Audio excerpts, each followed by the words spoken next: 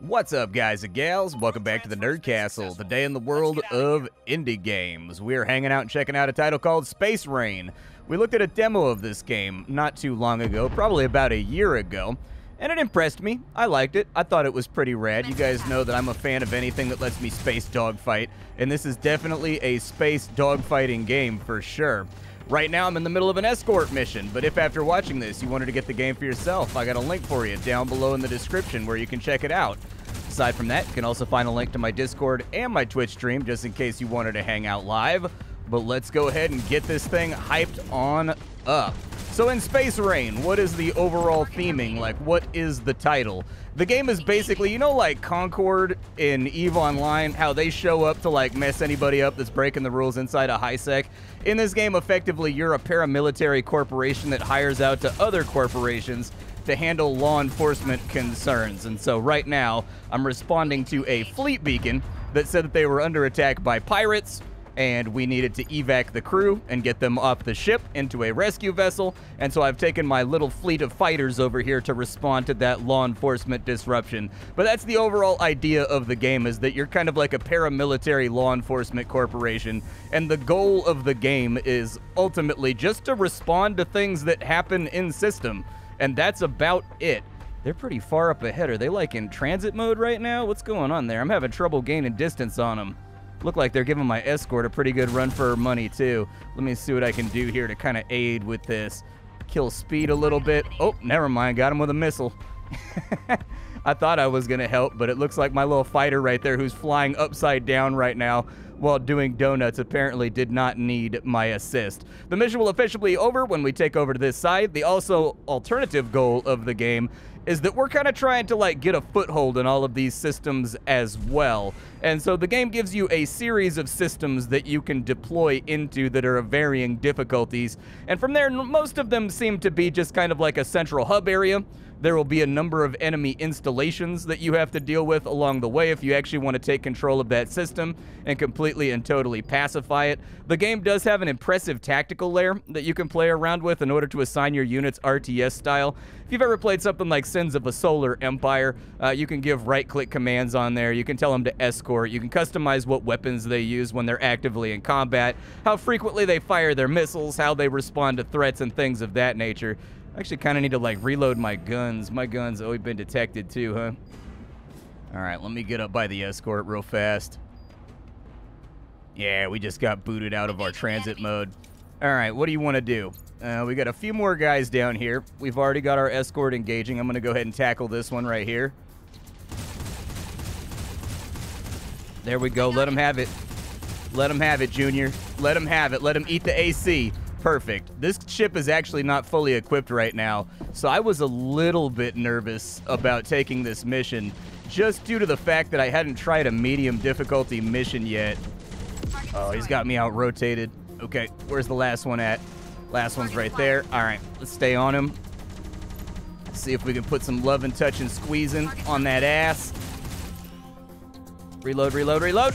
Hey, and there it is. And as you can see, the game has cacophonous explosions, really, really cool lighting effects along the way. And I think that should be the runway to get us back to the station right there, hopefully. I'm going to go ahead and cut my speed real quick. So let me give you a rundown of the HUD, because there's a lot of things going on. And I like to drop into these videos active hot so that there's some action going on screen while I'm doing a little bit of an intro.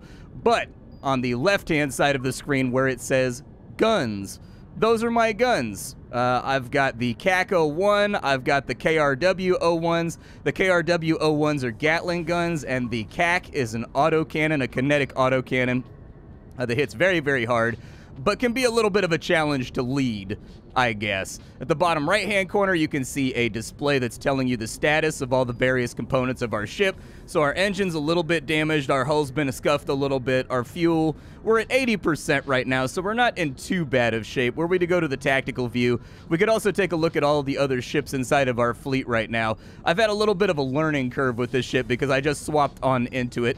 And in terms of ships, the game does have a decent variety right now, going from light fighters on up to frigates.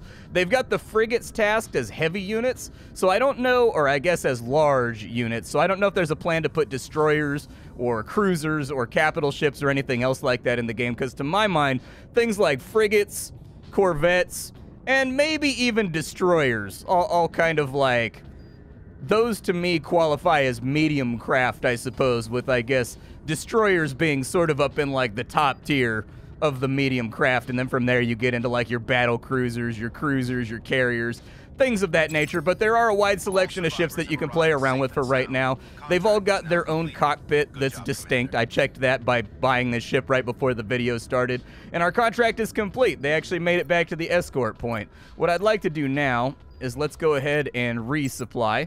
There you go. You can see me resupplying at this station. In fact, this ship did a really, really good job. I'm actually kind of shocked how little damage this ship took in the middle of the scrum. We'll get them resupplied as well.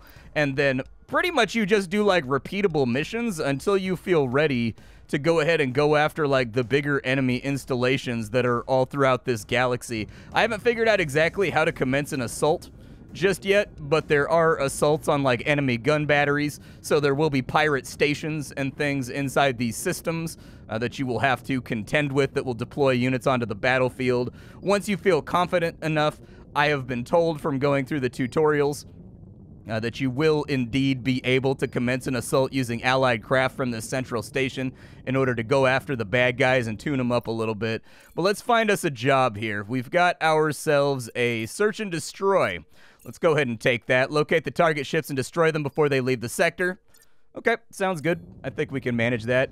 Let's go ahead and spin this Betty on around. She's not that maneuverable compared to my last ship. That's my only complaint about this one. She's a little heavier. She got a little bit bigger of a dumpy on her, and so she takes a little bit of getting used to. We're going to go ahead and hit the B key. That's going to put us into sublight travel mode. So if you've played any kind of space game before, you always have like your jump travel, and then you have your in-system fast travel effectively. That's what we're going to be doing right. Oh, I think I was actually in fast travel mode. That's why my turning was so subpar. But let's go ahead and pull on in. Is my other ship with me right now? Ready. Yeah, you should fall back in and escort with me, please. I'm going to go ahead and cut throttle real fast until they catch up. All right, with the throttle cut, my wingman's all up on me right now. At the moment, you're seeing me pilot 2 heavy fighters. There is a tangible difference in this game between a light fighter and a heavy fighter. A heavy fighter can definitely... A heavy fighter is a brawler. It's here to take some hits, and it's here to give some hits. With a light fighter, you have to be really careful, in my opinion, about being... agile, I suppose, is the word that I would use. You don't want to soak a lot of hits in a light fighter because that thing will flame out on you the moment that it gets a chance. And so I've mostly been stocking out my fleet with medium fighters and trying out some of the different models just to see what we've got going on. The current ship that I'm flying is a heavy fighter, which has multiple rocket launcher points, which most of the other heavy fighters only have 1 rocket launcher. What's going on over there? Debris field? Is that our target right there? Is that them? That's them. Okay, cut us out of FT mode. Let's get on in here and let's engage. They're going to close in with us. I don't have any missiles on this boat yet because I haven't gotten the ability to customize it. I have the ability, but not the means. I'm too poor. But it looks like we've got about 4 fighters that we're going to have to deal with over here. Go ahead and open up on them nice and salty at the beginning of the engagement. And 1 down. Bring her around over to here. And let's speed her up. Let's get that reticle on target.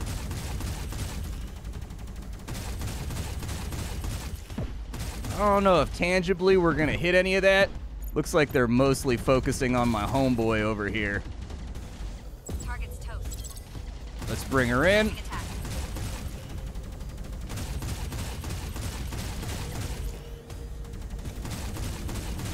You will see me as a threat, sir. You will see me as a threat, or you will get buried in the deep. What else we got going on here? We got 1 more enemy. All right. Target is history. Give him the AC. There it is. Oh, don't know if that affected my hull or not, but that was a little bit close. I felt that one whistle. Over there, we've got a control point. So if we knock those out, we actually gain control of this area of the galaxy. For right now, what is that right there? I've never seen that icon before. Let's go look at these. I'm curious what they are. That one's closer. It's changing vector faster than the other one, so this one is the closer target right here. Let's have a look at it and see what it does for us, or if it's even anything worth noticing. Might be some kind of wreck or something. Yeah, I think that's exactly what it is. I think it's just like a wreck. Wonder if they're planning salvaging ops later on so that you're actually going to have support ships and things that can strip these for parts. There's not a huge amount of customization in the game right now with where it currently stands. You can tell they're still getting the ship models and things hooked back up. And sort, how does my other ship doing? Is my other ship kind of chewed on? 95%. We could probably just take another job now. I mean, if we're already in the neighborhood, like, where's this other search and destroy at? Over there. Let's go ahead and lock onto it and see if we can deal with some of the depravity and pirates up inside this system. Because I don't like no piratical business taking place inside my system. I like it nice and peaceful around here. I want to drink my mojito. I want to enjoy my Paloma. And I want to get paid as a contract operator in this system for mostly just hanging around and exuding soft power. That's about it. Looks like we got some more debris fields over here, too. I'm really curious how we can use those because I played a salvager in EVE Online, and so I love salvaging ships, like being the crow that kind of picks through the bones of the dead. I always find that to be a really satisfying way to play the game. So here's our point right here. They want me to take a look around and see what we can find. We got something over there.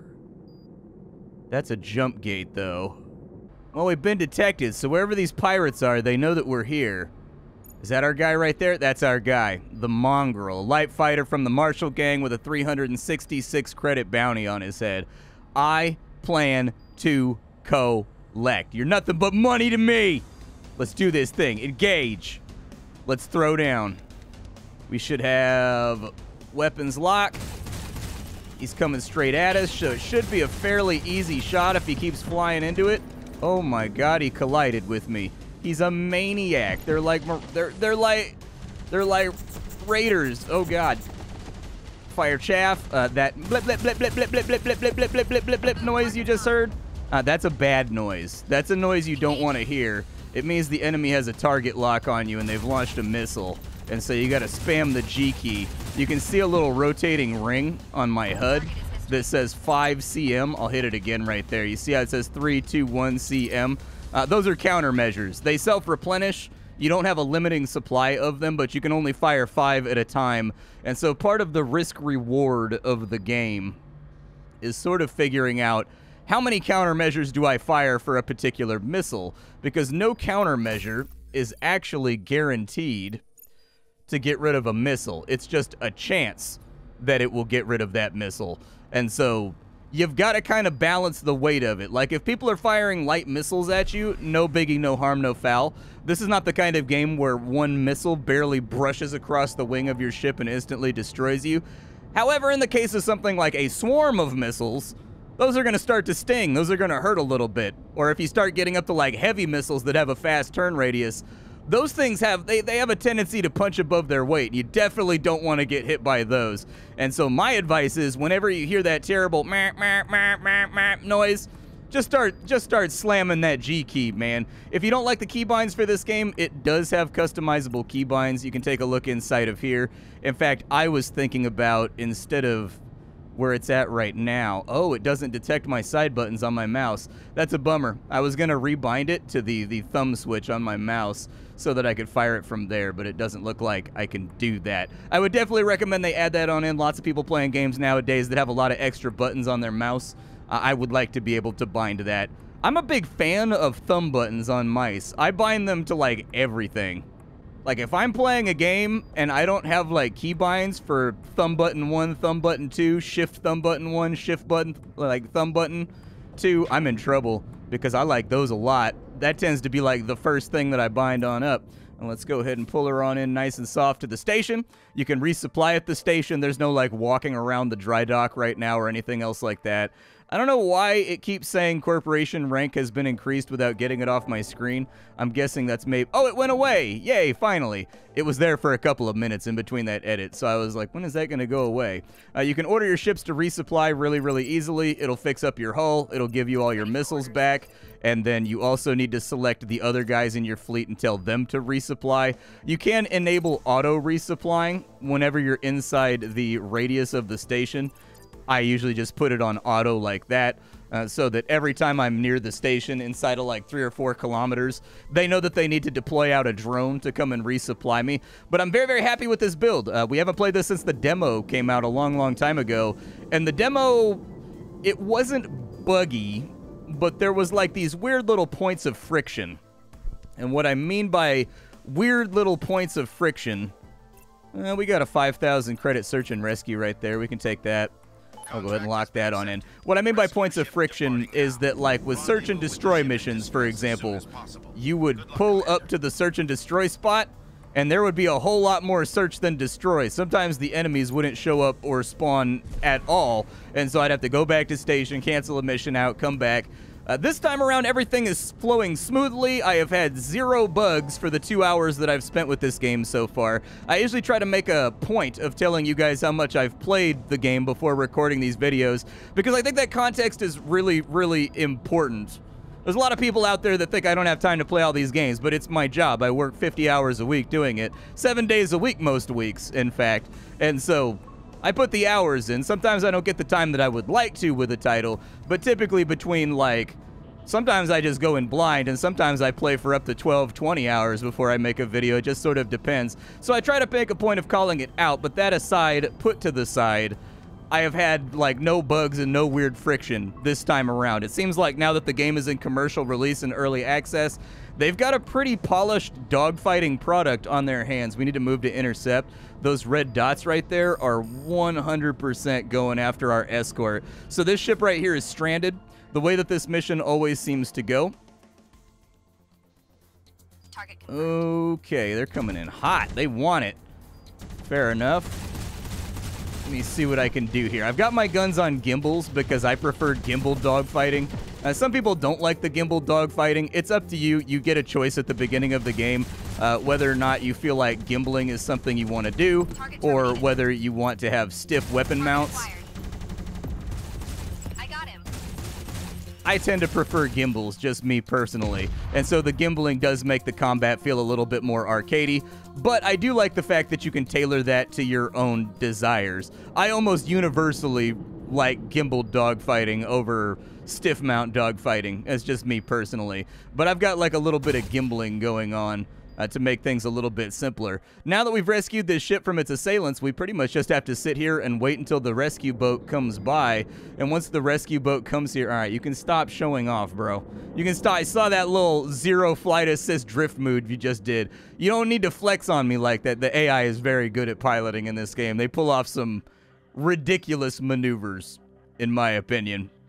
If I had to describe the flight model in this title, I would say it rests somewhere in between playing Elite Dangerous with flight assist on and flight assist off.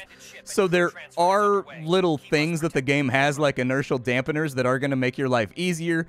However, more arcadey inclusions, like strafing, for example, or drifting upwards and downwards using RCS control, do not exist. Some of the ships, you can actually see them firing RCSs. There's our next engagement. Some of the ships, you can see them firing RCSs, which makes it weird that you can't, like, strafe a little bit or, like, ascend or descend a little bit. But maybe I just need to go through the control. Man, that guy got whooped on his way in. He had a terrible day. Let's go ahead and defend the escorts, get a target lock on this dude.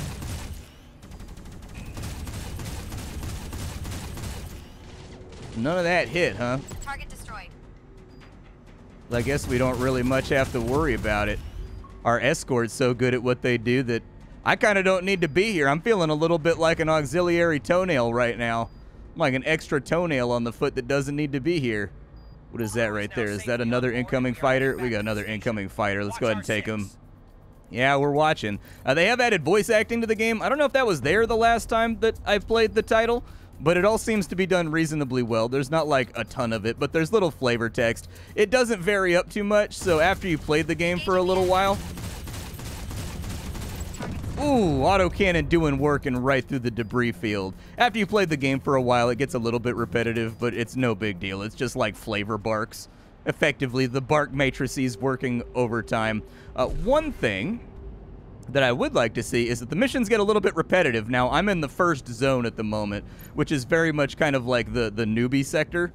where most of the missions are kind of gimmies and you're very unlikely to get crazy scuffed up. It's basically for you to get your space legs put together. But what I would like to see is more diversity inside of the missions. The current mission sets that I've seen is that you've just got assaults, you've got search and destroy, you've got escorts, and you've got search and rescue. And I don't think that I've seen anything else come up on the horn during that time. We got 2 more contacts over on this edge. I'm okay with there being a limited number of mission types, but if that's going to be the case, the limited number of mission types, in my opinion, where's this guy's targeting at? Oh, he's way out there. Okay. Couple little dinks right there. Not much, though.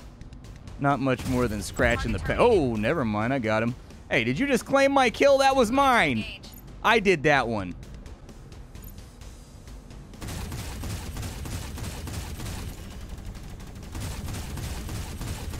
Give him a little touch and yeah, just make him move. Make him think about his vectors a little bit. You okay? All right, 100% health on our escort. We're good. Let's go back.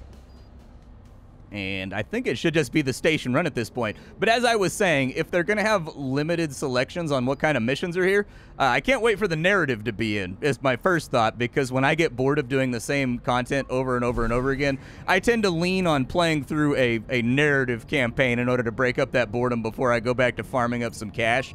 But that being an aside, they either need to add more mission types, or they can add mutators to the mission that create effectively branch points. So, like, let's say you go out to rescue a ship that put out a distress call. Now, there would be a chance that when you get there, it's actually a distress call. There would also be a chance that when you get there, they pretend to be guys that need rescue until the rescue boat arrives, and they're actually trying to hijack and steal the rescue boat, and so then it's an ambush, effectively, and after you dispense with that, you can just go back to the station and get your paycheck. Another way they could do it is that, like, when the escort is halfway back, they'll be like, hold on, something rattled loose over here. We got to divert to this spot in order to resupply here, and then we'll go back to the station after that, and after we get, like, you know, an actuator fixed or something. Like, just little narrative flavors on here and there that change things around. Or, you know, the ability to betray your contracts, reputation, all that kind of stuff, to add a little bit more texture and whatnot to the missions. Let's go ahead and stop the ship up real fast, and we'll resupply. But it should just be a straight shot, and we should just get our paycheck here. And as you can see, our little buddy's flying into the dock right there. Another mission complete by the Space Cops. Contract successful. So every time you finish a contract, you're going to get some money, and you're going to get some XP. For right now, the XP doesn't really do a whole lot, except for make your fleet larger. So every time I level up, I've gotten access to another fighter slot so far. I would like to see a skill tree or something for this right here that sort of develops your corporate, I guess, market strategy. Since they've said at the beginning of the game that we are a corporate force that's acting as a defense force for other corporations, effectively private security for their concerns, it would be cool to see this sort of developed out into a skill tree that develops your fleet doctrine, what kind of things you're good at. You know what I mean? Are you like hammer and anvil? Are you like wolf pack tactics? Like, what things do you excel at, and then give passive buffs to that sort of play style? So like your fighters get better turning if you're fighter focused. Small machine guns get a damage bonus if you're going into sort of cruiser combat, destroyer combat, and stuff like that. You could get things like an extra missile in each salvo, or you could get extra explosive payload in each salvo because you've dedicated your skill tree effectively to being good at those things when launched from those platforms, because that's inside your corporate modus operandi. And so hopefully they develop that out a little bit more. The developers have said that they have a major content patch coming around the beginning of summer. So they said kind of like the end of April, beginning of June from what I saw on the forums. And so there is a content patch coming, and they said it's a very large content patch up on the forums. So I guess we'll kind of have to wait and see what's going on with that. I personally just wanted to sort of update my coverage because we covered this when it was in a demo format and it was a little bit rough. I'm happy to say that now in the release, it is much smoother and flowing much better than it was the last time I played the game. There are some new ships on in here. I don't recall exactly how many ships there were the last time I played the game, but I don't recall it being that many. many, so it seems like the content patches up until now have mostly been focused on adding more ships to the game and more equipment to the game. Those are good areas to focus on. All of that stuff needs development, and for purchase purposes, for you, an actual consumer, this is a game that still has a long road in front of it when it comes to all these various systems that they're trying to get tacked out. Now, what I'm doing on screen right now is I'm heading back to the system jump gate. You can jump out and go back to your corporate headquarters at any time in this title if you want to, so long as you're not in combat. And you will actually frequently have to do that in order to bump up your ships and make sure that they've got the equipment they need to be effective in combat, and develop up your fleet and get a few more ships and things of that nature, replace your losses. Losses in this game are permanent. I'm not super sure how I feel about that. I guess I'm okay with it. I'd be more okay with it, though, if the game had like a concrete saving system where I could save anywhere in the system and load from anywhere inside of the system. As of right now, there are no quick saves, there are no manual saves or anything else like that.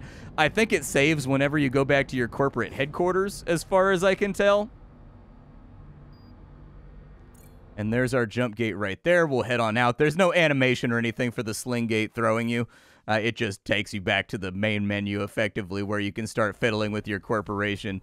And this is where I would like to see also, like, corporate doctrines and things like that you can work on. I'd actually like to see individual pilots as well that develop their skills, and they have their own skill trees and things like that, so that you can have, like, these pilots that have been with you for like the entire run. Maybe give them little personalities, sort of Mech Warrior style, where you've got like the bloodthirsty ones, you got the ones that kind of stammer and stutter and sound a little bit nervous, you've got the ones that are like cool, you know what I mean, and always cool and collected under fire and using fun language, things like that. There's lots of things that, like, this game is a completely open ground as far as I see it right now, largely because what they've got inside the game works, so I assume there's not going to be that much need for bug testing because the gameplay experience seems fairly smooth.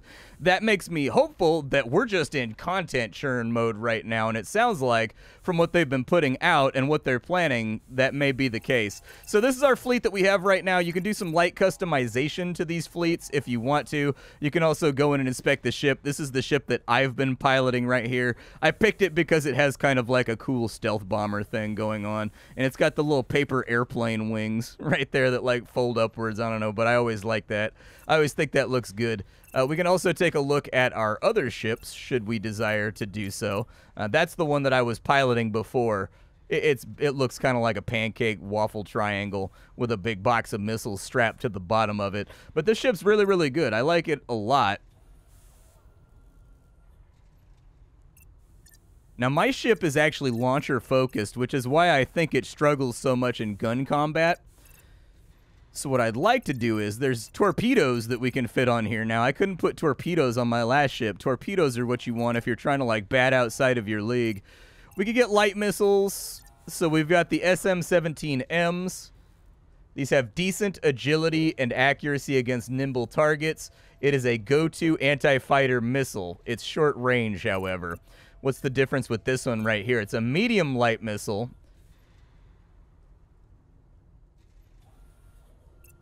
So it looks like we're just getting a fat damage increase on those guys, but we get a loss in agility and also a lock in ammo that we have available. So these guys right here have 8 ammo, which is ultimately going to give us 1,200 total damage. These are going to come out a little bit more positive, assuming you can hit them, but losing one of these missions to ECMs or to countermeasures is going to hurt a lot more, especially considering countermeasures come back. You have an infinite amount of them, so if even one countermeasure drops one of these missiles, it really, really hurts. So I would say that I'm much more likely to pick up the SM-17Ms and throw those on there. We have another launcher over here as well. I do like the swarm missiles for smaller targets, so I'll strap some of those on too. And now we're fully equipped on out with our missile tubes and ready to rock. I don't think we have enough money to pick up another fighter just yet. I would like to pick up another fighter, but I don't think that we're there. I think I'll probably pick up a medium fighter next, something fast and agile.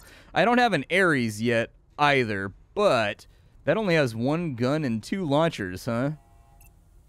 Is it just the hull integrity that's a little bit better? Oh, it's got better damage mitigation too. Okay. What's also interesting is that there's planned on being some kind of like ECM warfare in this game, as far as I can tell, because different ships have different heat signatures and like different radar signatures and when they show up on pings. And so that's also an interesting area that there's a lot of things here that I'm like, yeah, I'd like to see where that goes, but it's not quite there yet, you know? However, as far as dogfighting simulators go, normally with games like this, I'm used to like my pilots just like flying against a wall and like not even functioning and doing a very, very piss poor job. My experience thus far has been that everything works here pretty well. And there's probably enough content for you to eat up. Like, if you don't get bored of the repetitive missions, there's probably enough content here to get you like 10 or 15 hours just building up a fleet. Like, I haven't even gotten to heavy escorts and destroyers and frigates and things like that in the first couple hours. I want to get another ship, because then I'm going to start taking on medium missions, which pay a little bit better. But for right now, the light missions aren't really much of a threat to me. Arriving at our point here, we've already got targets locked on in. Let's go ahead and go into missile mode so that you can see what that looks like. Let's move to intercept. I don't know if my other fighter is going to get super aggressive right now. Is that one closer? That one's definitely closer. Are we at 3K lock range?